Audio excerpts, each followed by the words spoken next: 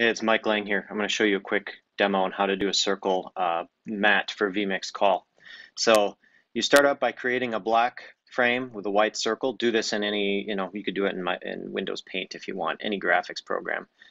The same size as your format. So I'm 1080p, so this is a 1920 by 1080 a black graphic with a white circle, and I just saved it as a PNG, but any graphic format will work. So you're going to go to your vMix call here. And what I'm going to do is I'm going to go in and create a virtual input because I don't want to modify the full screen version in case I need it. I'm going to go to my virtual vMix call. You just choose settings on the input, go to color key, and pick this graphic, which is input 1. Pick your black and white graphic. Circle, and now you can go to multi-view.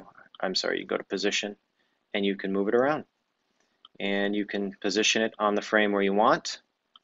And I'm going to burn it into a multi-view on this input. So I'm going to go into here, the settings, multi-view, and I'm going to go pick my call, which is actually number 6. I picked the full frame version by accident. There's my virtual call with the key fill applied, and I can position it anywhere on here. If I want to create multiple calls, you can use that same mat over and over again. And I'm going to put another one over here.